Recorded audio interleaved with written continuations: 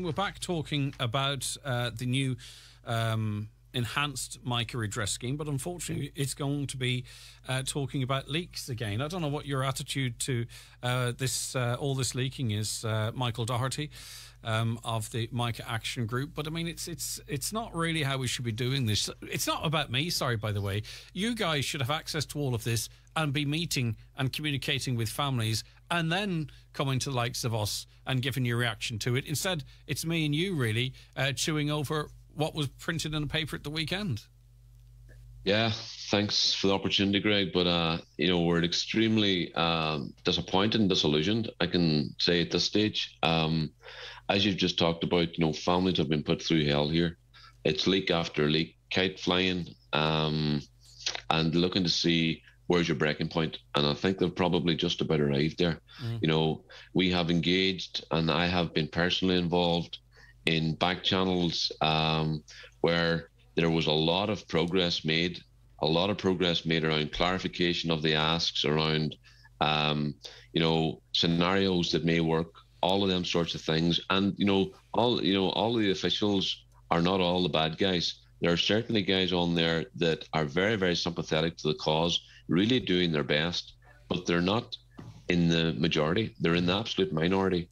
And what we have today is a situation where at the 11th hour, everyone waiting with a bated breath for an announcement tomorrow to find out that the devil has been in the detail once again. And it's obvious that the civil servants have managed to claw back.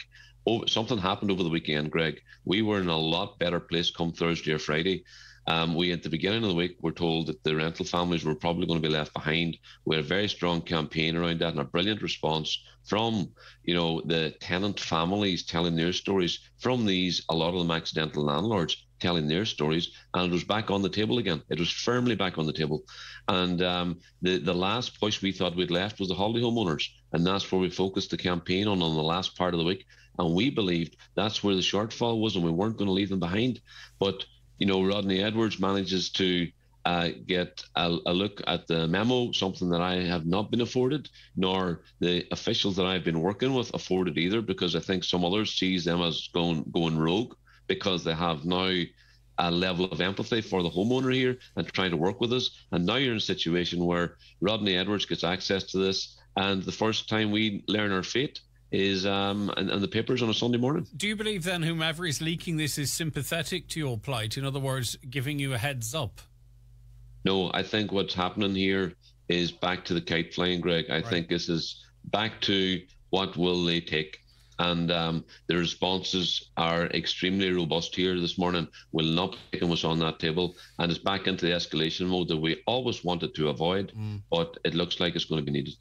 Well, we'll talk about what could come, but let's talk about what is contained in these links. A cap of €420,000. How many does that leave behind? You're around the 18 to 20% type numbers there, Greg. Now, talk to me about the detail within a cap of €138 per square foot. What does that mean, and what could be the problems there? Well, I see Martin on the call there as well, which is good, because it's Martin through the County Council was able to give us the reality figures that's out there. So 43 homes have been processed by the Donegal County Council so far, stage 2 approved for demolish and rebuild, and the average across 43 houses, which is not an insignificant number, says €150 a square foot. Yet we have got SCSI, who didn't update their figures since April of last year, suggesting €138 a square foot should do. Now, ironically, Yeah, sorry, before you continue, I'm not saying that this is right, okay? But is it possible they're putting that cap in there, that if the contractors want this work, well, they're going to have to do it at more competitive prices? This is to avoid, contractors naming their price and exploiting the scheme. Yeah, but they've done nothing to cap that. They've nothing to curtail the contractors. What I would say to the contractors, and what I would say to government, if that's their plight, is, well, come you in and do it instead. Come in and do what you did in Dublin in the Leinster Pyrite scheme. You just took it on end to end. You're asking homeowners up here to basically contract manage their own homes, number one. And number two, manage the market prices. and bring them down to €138 a square foot when there's plenty good work for these contractors out there that they've no interest in being near it anyway in the first place. So come you and yourselves, government, take it on through an agency, which is what we asked for anyway, but they'll not do that because they know they couldn't afford to do it even for the figures they're quoting themselves. So what they're going to do is they're going to call it a grant, throw it to us, and the best of luck to you. That's not good enough, Greg. Right. And yeah, it's just, it's back in now that they're going to try and present this as a 100% redress scheme. And the reality is every homeowner will be out money. So, this fixation with the cap, the 420k, every homeowner will be out money here. That can't be seen in anybody's terms as a 100% redress scheme. Right. I'll come back to you. You mentioned Councillor Martin McDermott being another one of our guests. I mean, obviously, Martin, we're talking about a leak again, but, I'd imagine it's pretty reliable, albeit it might not be the final figure. It certainly was reliable, I would imagine, at the time it being leaked. What's your reaction to it? Yeah, good morning, Greg. Good morning, Michael. I suppose it's another week. With the last day we were on here, we were on it, sitting talking about a leak of 350,000, and now we're sitting here today again talking of another leak in the paper by Rodney Edwards yesterday. It's disappointing that, especially for Michael and his team there, the work that they've put in over the last 7-8 months in particular, that they have to read it on a Sunday morning in a paper, details that they've been trying to get over the last few weeks. That's very disappointing. I suppose if you look back at the leaks to date, have been quite to the point and have been quite accurate during the last number of months. So we can only take that this again is accurate. And as Michael has clearly said there's elements now of it that in the detail that is not sufficient for a scheme that we've been trying to get over the line. Talk to me a little bit about this, because I think Michael did reference you as it relates to the cap, a cap of 138 per square foot. And the estimates out there, well, it's not estimates really, because as Michael mentioned, we know that falls some way short. Why do you think they would put in a cap at 138 when evidence suggests, we're talking about €150 per square foot at the moment? Well, they're probably going with, and Michael did make a point there about the SCSI calculator. That at the minute is saying 138, so that's probably what they're taking. And it has not been updated to the figures that we have today here in the Northwest. And if you take the houses that are through the council to date, there's 43 that's through stage 2, and there's 27 of those that have been granted works to start and demolish works and rebuild works. The average square foot rate in those houses is €150 a square foot. If you look at houses that the council would be tendering and building at the minute, the square foot rate is actually higher than 150 square foot for a 3-bedroom house. So, the figures that we have are not pulled out of the sky. They're actual factual figures.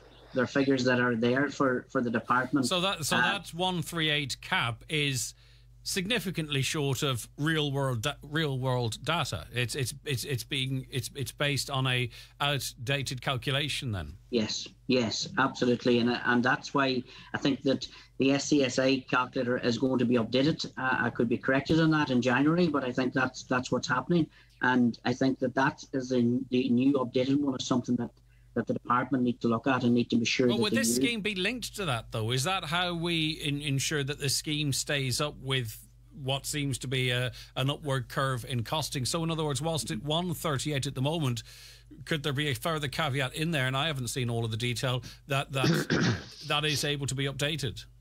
Well, again, we don't know that detail. That has not been stipulated as to what that detail is. It's going to be index linked to that, and is going to be index linked. We can't get that information. We don't have that information at the minute.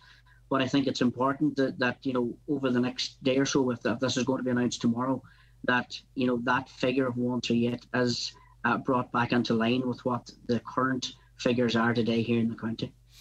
All right. Now, the rental properties being included, but it would require that the landlord, and in some cases it's not really like landlords, because these are people that are just renting out their homes or second homes.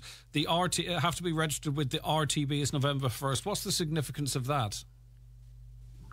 Well, again, I suppose the RTB is something that landlords do register with, but not every landlord does register with the RTB, or do they have to register RTB? They don't have to do that. So I think, pulling that date back to the 1st of November as well, giving people not an opportunity now to do that if that's what they want to work off is very unfair.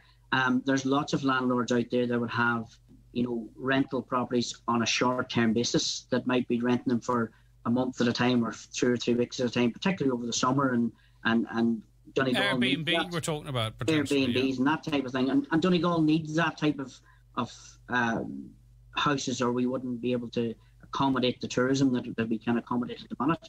Those people don't register with RTB, so does that leave them out of the equation here? Are they not allowed to get their houses fixed? And if that's the case, that's totally unfair. All right. I know you have another appointment. I appreciate your time this morning. Thank you. That same point to you, Michael. Is it a dirty trick to sort of put in this date, November 1st? Tell us after the fact. It feels a wee bit like... It feels a wee bit dodgy and nasty to me. Do you know what I mean? I don't know. Yeah.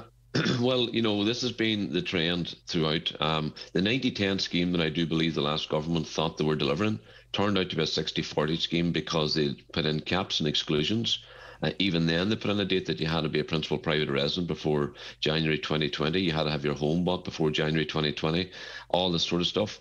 So, this is not unlike them. The local property tax, again, is a prime example. This year was exemption, and yet they put in criteria that meant only 6% of our people could avail of it.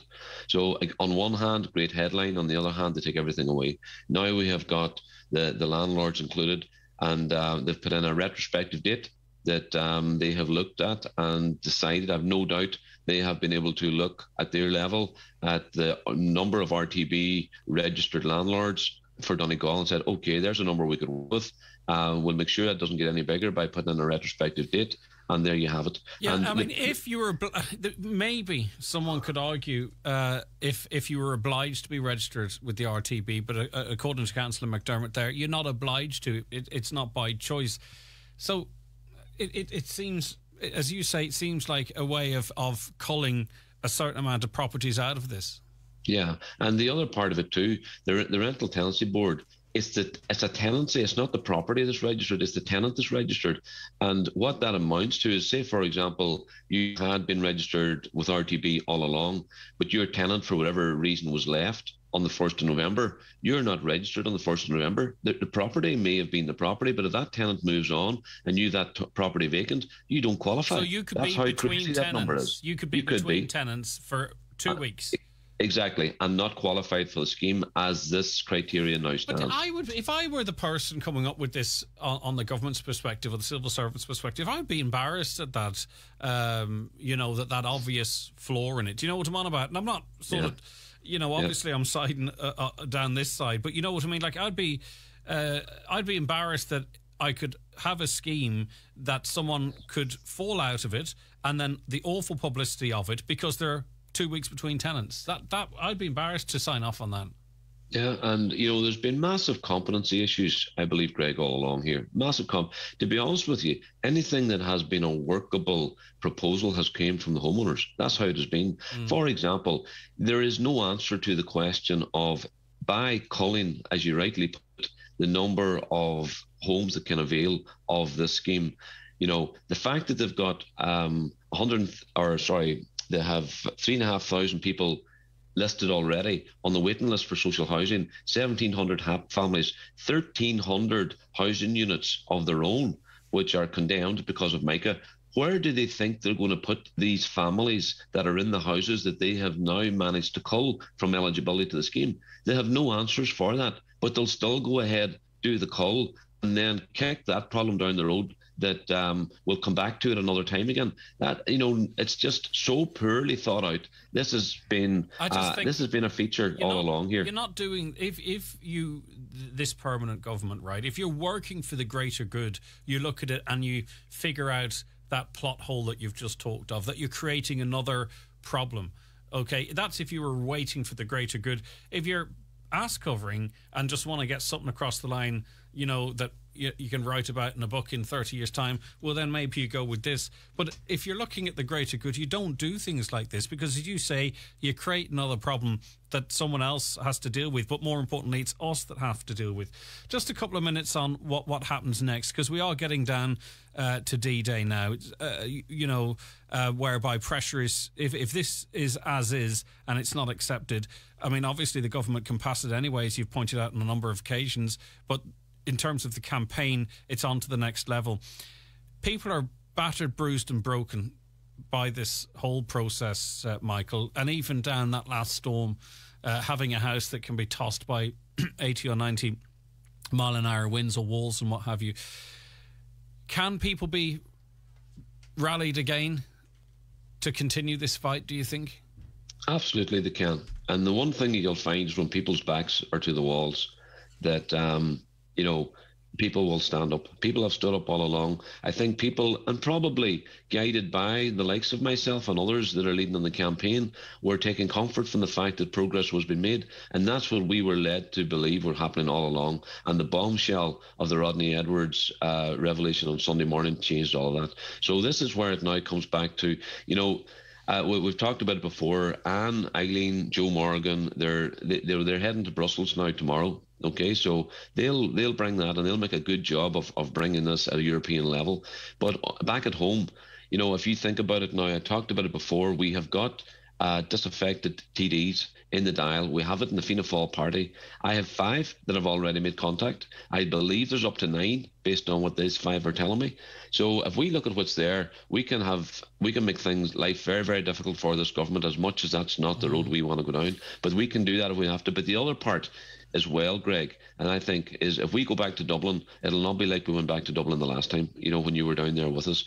If we look at I think we have to come along, and we're now saying, okay, we have to team up with society in general that are disgruntled with this government, if that's what it takes. If we have to look to the farmers, if we have to look to the fishermen, I know the truckers went down, but truckers with backup are a different it's a different campaign to the one that they were down there recently in Dublin. If we look at health service, we look at education, I think you'd find it difficult to find a section of society represented by the departments at the minute that are happy. And if we're back in Dublin, 150,000 people, we will be taking everybody with us this time, because this reflects not just Micah and Donegal and in the other and Pyrite and other 5 affected counties. It represents society as a whole being completely ignored and being talked down to by senior civil servants. And it doesn't matter which department you're in. We've got the housing department, and they've shown their true colours. But we go back over into the expenditure, go back over into finance, and go back across any of the other departments that we've talked to, agriculture, marine, the rest of them. Who's happy? No one's happy. And we've got civil servants dictating to the ministers how things are going to be. This is not democracy, Greg, in any shape or form, and I think it's time that's called out. Actually, it's going to be interesting too if it goes as is leaked, because a lot of those TDs that have made commitments, the chickens will be coming home to roost, and it may come down to a vote whereby they actually have to back up their words, and that will be interesting to see how that goes. Times. All right, listen, thank you very much as always. Michael Doherty there, who is the PRO of the Micah Action Group.